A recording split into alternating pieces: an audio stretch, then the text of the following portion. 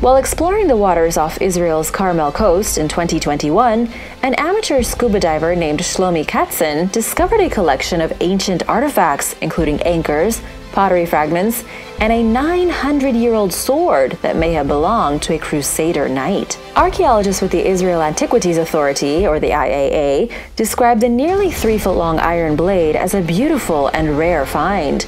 It was used sometime during the Crusader period, which lasted from 1095 to 1291. The anchors that Katzin discovered date back 4,000 years to the late Bronze Age.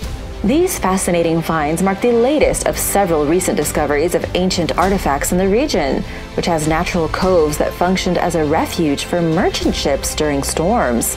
Many of these vessels left behind historically valuable items that are just now being found, thanks to waves and shifting undercurrents moving the sand along the seafloor.